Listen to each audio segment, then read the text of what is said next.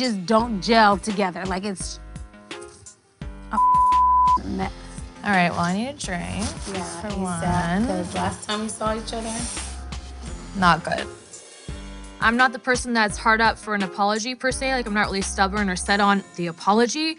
I just want some sincerity. I want her to look me in the eye, own up what you did. That's it.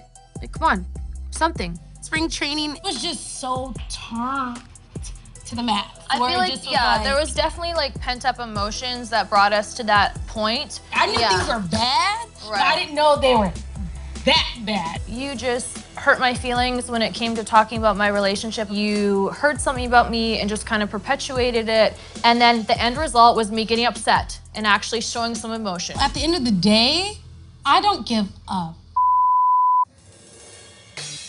If I'm going to travel in a group of people or friends or acquaintances that I see regularly, and one of those people is constantly saying that my relationship is fake or kind of discrediting it, because that's the only time what I was saying. There's some truth. That's all I'm saying.